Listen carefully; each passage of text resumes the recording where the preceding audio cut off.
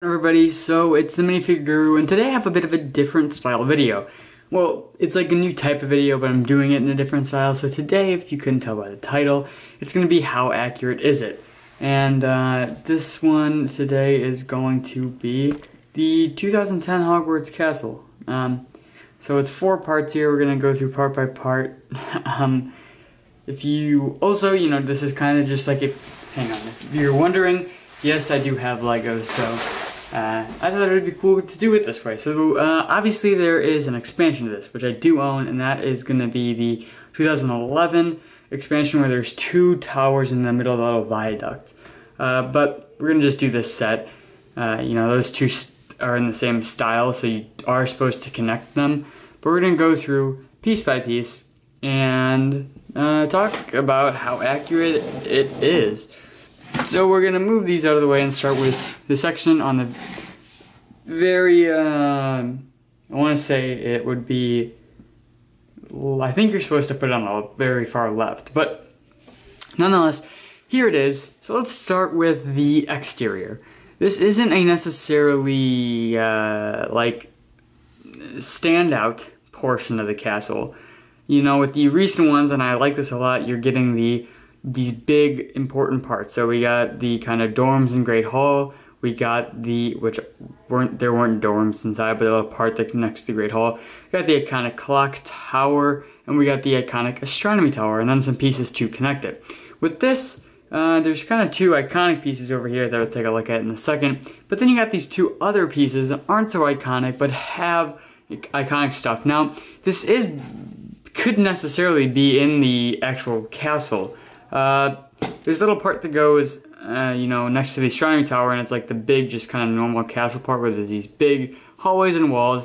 It's not very visually interesting like the astronomy tower or the Great Hall, but it's there. So you could pretend it's here. There are classrooms in that area, and this actually has some stuff down here, so you could say it's in there. But taking a look at the interior here, we have Dumbledore's office, and then the kind of trophy room, and so a chest in there. So in terms of accuracy down here in the trophy room, it's not too accurate. In terms of space from the trophy room to the to Dumbledore's office, they could be close, but we know that they're definitely not on top of each other. This is because Dumbledore's office has the gold thing that leads to a gold staircase. Granted, this staircase does look similar to this gray one. It would just maybe be better if it was in a different color, but, we have some paintings here. Again, not accurate, but definitely there for some detail, and they do add some stuff. So you got that purple and that red one. When we take a look up here, Dumbledore's office, again, is not too accurate. From his little table here to these potion shelves, none of it is really too accurate. In his actual office, it's much bigger, but obviously you can't do with that, even with the more recent one that comes in the clock tower. But, we would have Dumbledore's chair, behind it would be Fawkes, and then on the side you could have the little whirlpool thing. You have some cabinets with some kind of collectibles. We don't see any potions though, so it is a little strange. But not really. First off, this is 2010, and even nowadays, how other than like stickers, how do you bring these little things to life? In terms of up here, we have the old Sorting Hat and the Gryffindor sword. Now, these both do lie in his office, and as a matter of fact, the Sorting Hat is a bit above. It's on a little shelf, so we'll say this part actually is accurate. Overall, this little section, while not incredibly accurate, you can just pretend that this is somewhere in the castle. And again, we don't necessarily know if this is true or not, but I don't know, maybe a 4 out of 10. They have the idea of these things, just wrong places and kind of not done too incredibly. Moving this over to the side, we'll go to the next part you're supposed to put here. So here I have the connector still on, but this is the original Great Hall. In terms of exterior, it has the idea, just not as well put together as the more recent one. First off, I think we all probably would prefer the gray. I definitely prefer the gray. And I will say that in the original movies, 1 and 2, directed by Chris Columbus, they are green. That changes to gray. Why? I don't know, but I do prefer it. I just think the green looks, a little strange. I don't know. I just prefer the gray, I guess. So here, actually, it's very similar to what we have. The new Great Hall has better, I would say, pieces here, but it still uses these black pieces. Now the new one has, it still uses these brown pieces. The new one has black pieces that go inside here, but I guess you can excuse that. Where this gets a little strange is the side. So it would make sense right here to have a door, right? And wow, we never see glass windows like that at all. They're kind of cool, but the other side is so weird because we know that the, it hangs out a bit. And we do have this little detail of this window that pops out, but it doesn't have that same grandeur that the one on the new Hogwarts castle has. Though it does still have the kind of, it still has that kind of vibe up here with the tower here, right here, that little tower. But yeah, the biggest fault here for me is these weird glass windows. I just think they're kind of strange. And they're not actual glass, obviously. I'm just calling them glass windows. Going in, we again have a similar situation where it's kind of strange because, again, in the actual Great Hall, here we'll look down a bit.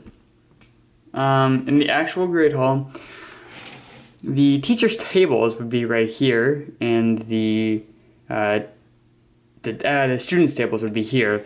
For some reason here, even though they do have this poking out window that's supposed to represent the back of the Great Hall, they have 2 chairs and Dumbledore's kind of chair there. And then 2 tables, which the new one has 4, not in the same way that it is in the movies, but at least it still has 4. This, however, does not. Overall, it has, and it also comes with these, but we only get Slytherin and Gryffindor, not Hufflepuff and Ravenclaw. Kind of sad. So in terms of accuracy, it has the vibe down, and this is a more iconic piece than this one we just looked at. The Great Hall is recognizable, but it just kind of fails at that. So I'd probably have to give this one a 5 out of 10. A bit more accurate than the last one we looked at, but still not the greatest. Moving that to the side here, where I won't knock everything over, we have the dorms classroom. We're going to have to look back up. You can see it up there. We have the towers, you have the part that comes out, the base right here, those are around the same size, and then this part that pops out, and then you got the 3 iconic towers here. So, in terms of exterior, you know what, this one actually really is a bit more accurate than the newer one, or 2018 newer one, because just for the simple reason that it sticks out here. And just the shape in general, a bit more circular. When you're at the scale, I guess, you have to make sacrifices, and the newer one chooses, I just knocked this over, chooses a different route. Man, I did make a mess right there, whatever. Chooses a different route. Yeah, I don't know. Again, I think I still prefer the newer one, but I do give this tremendous props for how good it looks. Moving around here. Oh, and by the way, this little piece right here is a part that's just made to connect the pieces together, the main structures. We'll start with the bottom here, taking a look down. I don't know how well you can see in there, but that's the Gryffindor room. So you got a newspaper of Harry, a little Gryffindor sign, some snakes on the wall. Moving up one, we have Tom Riddle's diary, which turns around to reveal this knight right here, and there's a little spider. And moving up one, we have the Gryffindor, where you have Sirius in the fire, the Marauders map, and more chairs. And then moving up one more, we have some owls. So zooming back out to get a wider view here. I have to say this one actually is a better representation of this tower than the newer set. While I prefer the look of the newer set, in all honesty, the newer set's weird because it's not too accurate. These are the dorm classrooms. I mean, it makes sense. You'd have the dorms next to like the lunchroom, and then on the other side of the dorms would be the classrooms. It's just a little strange how the new one did it. This one, however, you get the dorms for both Slytherin and Gryffindor, and while we don't see much of Slytherin, what we do see, that's technically accurate, we do see a couple chairs and some newspapers. For Gryffindor, we see a little more, but with the limited space, I love what they chose. We have the Sirius Black and the fireplace in general, and some seating. And it's cool to have that extra minifigure almost. Yeah, it is an extra minifigure. You get an extra minifigure in the night, which is concealed behind the cool Time Riddle's diary. It's cool to have kind of the owlry, because I'm thinking that could be another small little like $30 set we're gonna get as a Hogwarts expansion eventually, as we do hear a lot about the owlry. And yeah, so it is cool to see it here, and I have to give this one a 9 out of 10 in terms of accuracy. It would have been a bit better if these two slots were for Ravenclaw and Hufflepuff, but we've never seen their dorm, so we wouldn't even know what to do there, so I give tremendous props. Moving over to our fourth and final one right here, we have another kind of similar vibe to the first one we looked at. It's not a truly iconic spot, but it fits better, I think, as just a miscellaneous part of the castle, as there's no door entrance, so it feels almost less significant, which is a good thing because it's supposed to be just a random part of the tower, and so I do like that. And so the exterior already has props on accuracy. Moving to the interior, we have, I guess technically it would be the room of requirement, because you have the vanishing cabinet, and it wouldn't make, the vanishing cabinet only appears in the Hogwarts castle in the room of requirement, so I guess this is technically the room of requirement. Moving up, we have the library, I guess.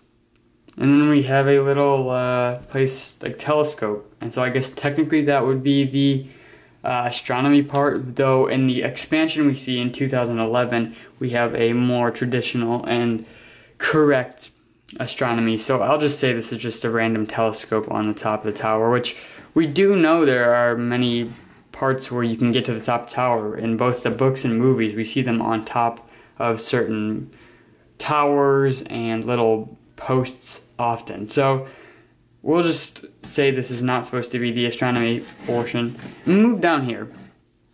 Now we don't know the geography technically, but I will say that we do know the library would be closer to the Great Hall, as we know that the Mirror of Erised is stored close to the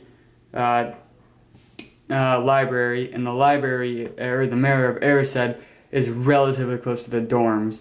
So we do know that this probably is actually a bit accurate. Room of requirement, on the other hand, we have no clue about the geography here. We know that you need to go down a long corridor to get it, and we do actually see that corridor, I think, multiple times, but we have no sense of how close it may be to the dorms. And again, this is supposed to connect right to the dorm tower right there, so it should be right next door.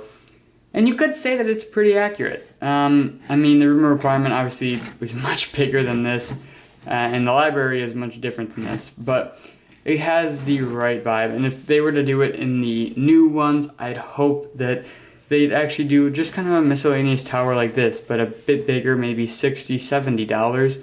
And on the interior have enough space to include a fully fleshed out couple of classrooms, or the library, or the room requirement. You know, something iconic and a miscellaneous build. Because I do wonder what they're going to do next for the Hogwarts castle. I feel they've ran out of all their iconic parts. And I was thinking they could do those like two towers that connect, or you know, that building that connects with the viaduct to the Great Hall. But I realized that that's actually part of the astronomy tower. If you look next to it, it's super small, and that's why I didn't even notice it's supposed to be that. But it is. So they're really out of like iconic pieces. So let's see what they do next, or if they even do anything next. But I hope you enjoyed this new style video. I know it's kind of a long one at 15 minutes, but I thought it was interesting. If you want me to do more of these, you know, just watch the video and all that jazz, and I'll be able to do more stuff. So thank you for watching, and I'll see you guys next time. Bye.